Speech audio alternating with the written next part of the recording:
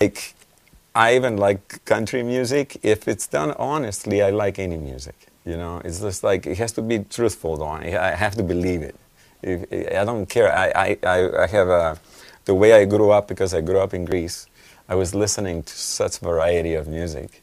So I learned to have an open mind about the sounds, the rhythms, everything. So. Okay, do you have an iPod?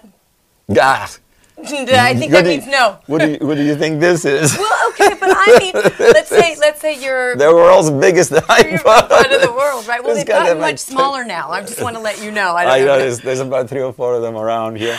Okay, who's on your iPod? Wait, See? No, I'm not going to do that. I have been asked that. I tried, you guys, I tried. I know, I have been asked that many times before. We have different machines here. Actually, it's a little more advanced than iPods. That talk all the way through the compound, anywhere you want, even on the boat. Yeah. It's a small boat, by the way. It's not. It's a little one. Even on the boat. I don't know if you guys got that. It's not mine. It's my partner's. It's a little boat.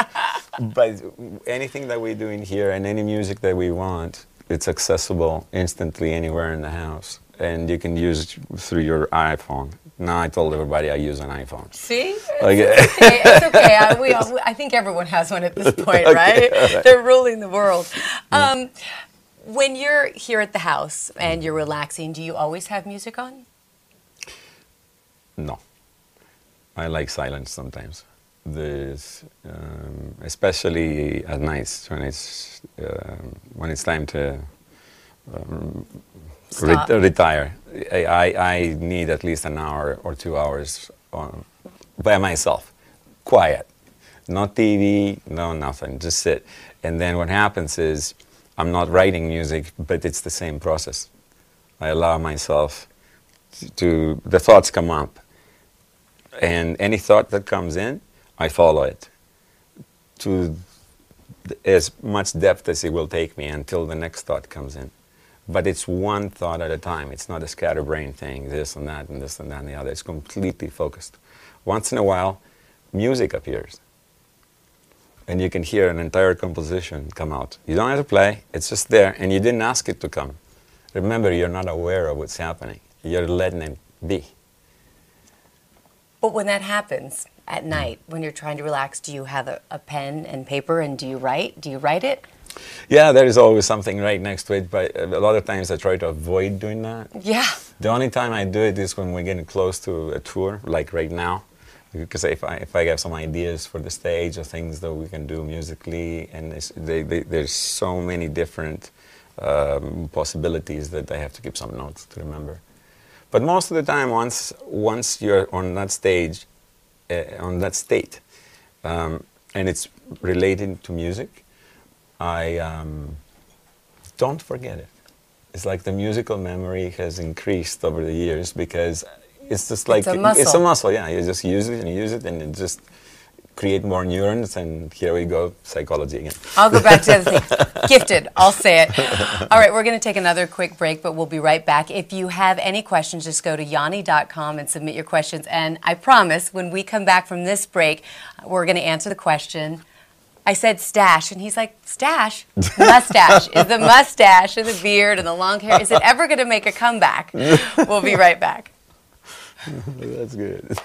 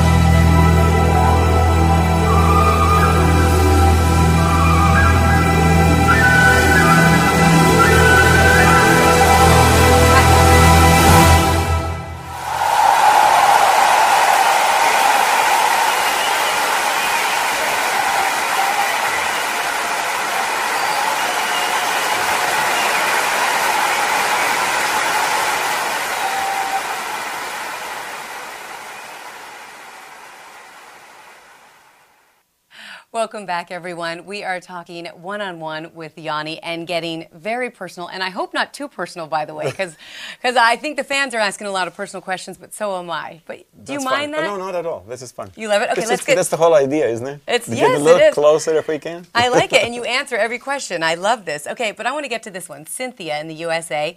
Yanni, what do you see yourself doing 15 years from now? Oh boy. Do you get asked that a lot? Yeah, but it's. I just want to have a good life. I think I'm going through probably. I think right now is the best time of my life. I can't imagine life without music. And now that I proved to myself that I could live without music, because that one time we were talking about, I did not touch the piano for a whole year. I mean, I did not get in the studio for a whole year, and I didn't play an instrument for a year. It was all or nothing. I wanted to know that I could be whole without it. I'm just going to be doing it until the end of my life, the creative process. And then really right now, it's a good time because I don't feel like I have to prove anything to anybody anymore. So when I write music or I go on tour, it's because I want to. And I'll do as much as I can handle. You know, and as you get older, your body can't handle it as well. How would you know about being older? Thank you. That's right. That's right. Yeah, that's right. But it's just, you know, I can't imagine doing anything else but music. I'm sure people ask you this question as well. If you could do something else, what would you do? I mean, it's a hard question to answer. It is. You know what? I don't know if I've written the story in my book, but it's like I actually went and got a regular job once. Really? Yes. Why did you go do such a thing? I didn't want to tell you. It's just, it doesn't matter. And okay, no, I do. Wait a second. You can't leave me hanging like that. First of all, what job did you do? I went and passed a course in Minnesota, became an employment counselor. Believe it or not, because I thought I could just work a little bit and then take the money and stay home at nights instead of traveling with rock and roll bands and start recording music and doing all that stuff. Because no one wants to travel with a rock and roll band. The reason I brought it up is to show you to tell you what happened. I went to the first day after I went to school for 2 or 3 weeks, whatever. I got my degree, and then I went to work. And at noon, I just got in my car, drove home, and I said, "That's it. I'm only going to do music, or I'm going to starve to death." And that was it. I did hold the job for 4 hours. 4 hours. Yeah, that was awesome. That's good. 4 hours. I think you're doing okay, though. Okay, this is Sarah, and she wants to know, what is your favorite song to play live? A lot of them. A lot of them. There, you know, this particular tour that we're getting started to do right now is just full of all the best songs I've ever done, from the first album, including the last one, and it's all the primo choices. And it kind of, I tested it in all over South America. So we took it to Brazil and Argentina. Okay. And Chile, and Mexico, and Panama. And I watched the audiences react, and we're getting them. And I can't wait to start showing it off here in the United States. So you love all of it? Yeah. Right now, I have the best band I've ever had. I think I have the best show I've ever had. I have a lot of confidence because we tested it and it works. That always helps when you test it. Yes, that always helps. Thank you. The fans like it. It's that's the meaning of life, isn't it? I don't mind sitting still, but I don't want to sit still forever. I need time. I'm like a monk sometimes. I need to just get away and get quiet, get away from everybody, and don't talk and don't have anybody leading you. I don't want to be watching television and somebody talking to me and moving me around, telling me what to think. I just want to sit. I need those moments or hours or days. After that, I need noise, I need energy, I need to be challenged. I think people have that, like when they don't stop and think about where they want to go, right. Then there's no direction. That's right. Okay, this is you're going to love this one. I do.